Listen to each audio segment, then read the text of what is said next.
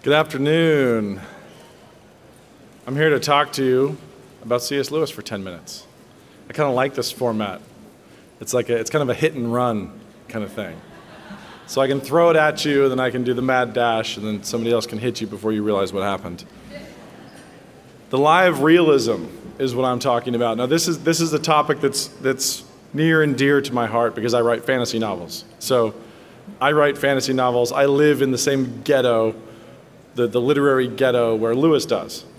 And Lewis was always criticized for not doing serious things.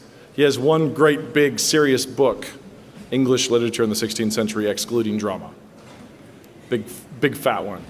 And he finally did that just to get people to shut up, that he could do serious academic things if he really wanted to. So fine, there you go, take it. But Lewis wrote fantasy stories not because he was immature, not because he was childish, although he was in the best possible way. He wrote fantasy stories because he thought, correctly, that that's what the world was actually like. The lie of realism is that somehow we've let people name important fiction in which there is no soul, no spirit, no supernatural, realistic. So realistic fiction, realism, there can be no magic, but more importantly, there can be no supernatural, there can be no God in realism, there can be no even soul to the character. The character cannot have a spirit, cannot have a soul, and nor can anything else. But when you look at the stories that God wrote, not just the stories he told in the natural world, which are rich with crazy, but the story, the book, the actual book. What do you have in the book? The book of Judges is where superhero stories were invented. Like, here's a guy with crazy long hair, an unfortunate weakness for women, and a jawbone. Okay. There's a little throwaway about Shamgar, another guy apparently like that who kills 1,000 people with an ox goad. David. And how's David become famous? He's a giant killer. Okay, here we go, more realism. The giant comes out with 6 fingers, huge. Okay, great. Look at the stories that are actually told by God, and then look at what we call realism.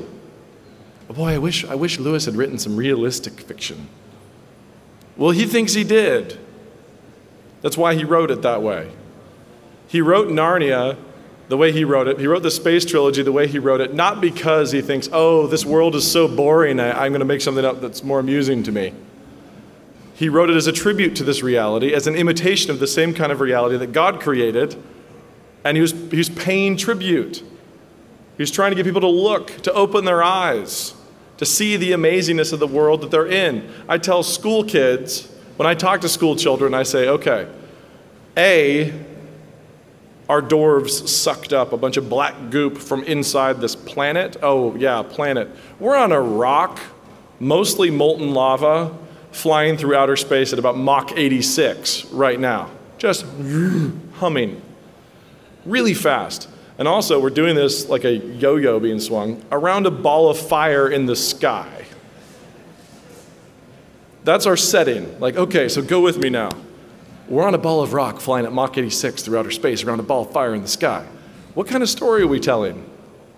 Like, we're immediately in sci-fi fantasy section of the bookstore, embarrassed, hoping none of our real academic friends will see us. That's this world. Inchworms wriggle around, little corpulent, pills, eat your apples, and then turn into liquid. They liquefy and become moths. How does that happen? I tell people all the time, we don't just lie to children. Caterpillars really turn into butterflies. They actually do. They around eating everything like a little kid's book. And then, for my next trick, I will turn into a soup. Liquid. Full-on liquid. And I will now reconstitute myself as a gentle flying object. Like, this is this world. This is a fantasy world. It's a crazy fantasy world. And this is why Lewis wrote what he wrote. I can't tell you how many Christians I've talked to who say, well, I love his nonfiction, but fantasy, I just don't. I wish he wrote some serious stuff. It's like, well, say the same thing to God. Wish you'd do some serious stuff, because I'm seeing a lot of beetles. There's ants everywhere. What are you doing? Can we do something serious? We need more college professors. No. Like very, very quickly you realize we don't need that at all. Lewis looked at the world. He was amazed by the world. He loved the artisanship. He loved the personality that was in every corner of this world, and so he imitated it. Where's the first wizard battle in all of literature? Wizard duel. Like, okay, Harry Potter versus Voldemort is in a grand and very lengthy tradition, and it all goes back to when an old dude walked into the court of an emperor in Egypt a long time ago, leaning on a stick. Oh my goodness, a magic stick. That's the first one. And then even more beautifully, contrary to what modern people who really want it to be realistic would say, they would say, well, the magicians of Pharaoh, they cheated. It was a sleight of hand. It was like a card trick, really. What does the Bible say? The Bible said that those guys could turn sticks into snakes. They actually could do it. They could actually turn water into blood. That's as freaky as it gets. Stick, I'm going to turn this into a living, slithering serpent. And Moses says, okay, mine's going to eat yours. That's the world in which we live. Moses turns a river into blood. Moses calls down an angel of death. And then this is when he starts playing for real. An angel of death. And he gives the people of God a talisman to defend themselves, to be passed over. Hello, fantasy novel. You submit this to an editor, and he'll say, well, this isn't realism.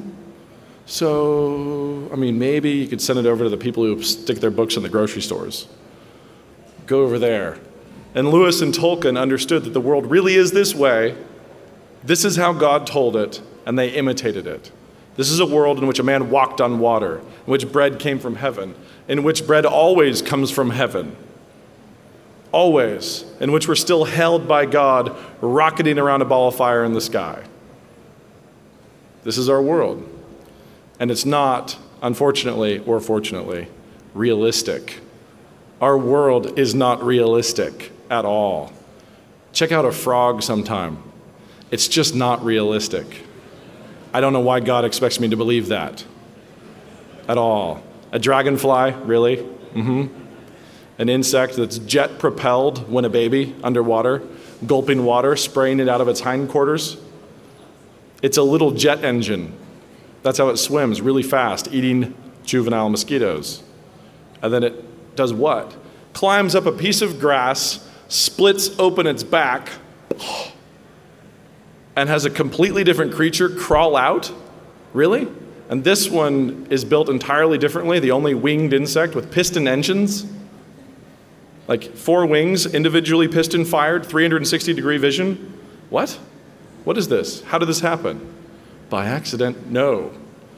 But really, realism is a lie. It's a profound lie. And Lewis isn't our little vice as Christians. Lewis isn't like, well, we like him because he said good things in nonfiction, and these are good for children.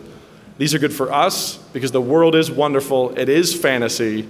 It's not realism as we would call it. And we need to get our eyes open and be more childlike, the way Lewis was and the way all the saints previous, all the saints in heaven are at least now. And I'll leave you with one last thought. If the gates are made of pearls in heaven, do you know what pearls are made of? Right. Envision those oysters. Thank you.